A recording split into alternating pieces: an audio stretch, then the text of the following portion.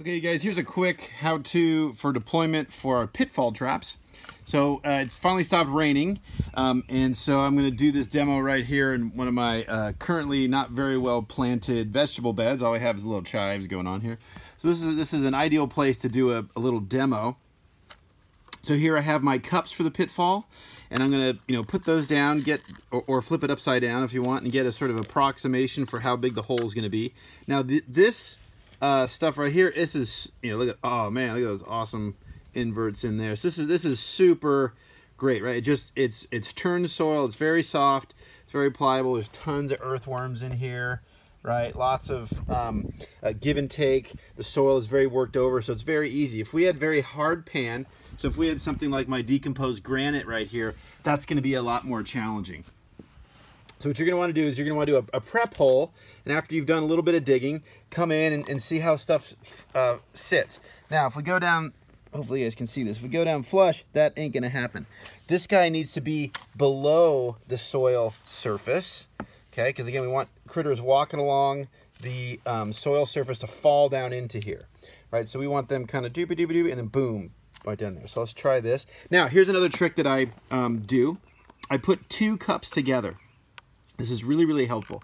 So what's going to happen now is as I'm tweaking, as I'm adjusting, as I'm getting the hole correct, and because I want this subsurface, right? I want this just below, say my fingers are the top of the soil, just below the top of the soil, so that everybody falls into it. As I'm doing that prep, if I'm doing it well, there's probably going to be some dirt and stuff that falls in here. That's not the end of the world, but it'll be a lot hard. It'll make it more challenging for you to do your processing and clean stuff up afterwards. So let's just help us out by double stacking the cups. So we'll do everything, get it all perfectly ready, and at the last second we'll pull out the inner cup, and our inside and the cup that remains will be nice and soil free. So okay, so I'm gonna do this.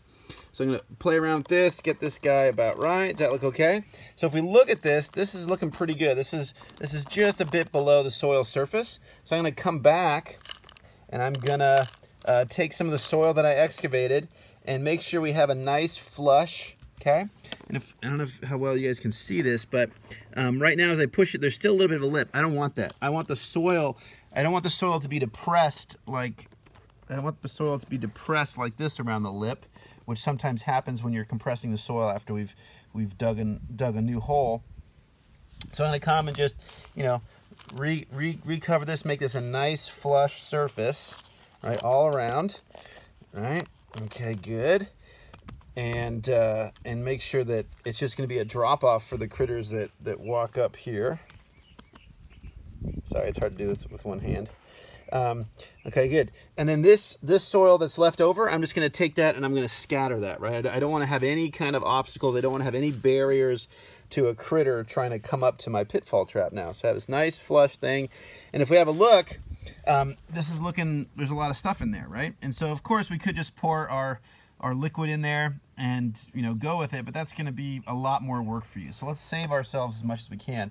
So what I'm going to do now is, now that it's good to go, I'm just going to lift out that inner cup. All that stuff is no longer in my trap, and there we go. So pretty cool. As far as putting our coolant in there, if you have your coolant, go ahead and just do that.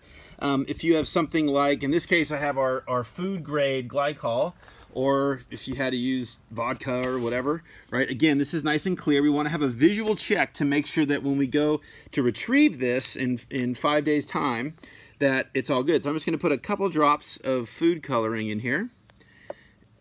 And close this, and then just give this guy a little bit of a stir.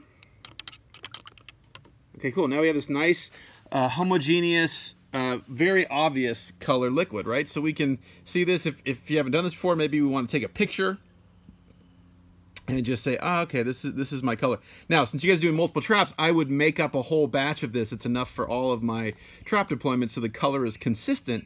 So when you go to pull in your traps, you can see, are these 3 traps fine and this 4th one not was it flooded or what have you? So okay, so we got that. Then all we got to do is pour that dude right on in there. Perfect. There's our trap. And the last stage is just to cover it, right? So we don't have any coyotes or dogs or anybody or sprinklers messing with it. And so in this case, I have a excuse me, I have a, oh my god, I got corona.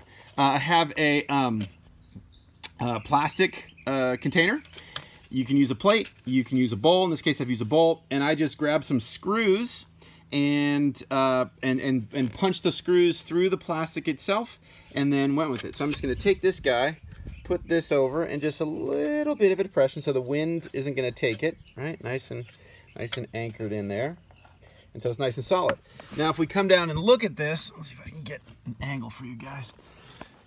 There we go. Right, so we have about an inch or so, inch and a half clearance, so that our ants or our beetles or whomever can go on in and fall in that pitfall trap. So there you go. So there's the deployment of a pitfall trap in our backyard. Same exact method we would use in grasslands, wetlands, wherever.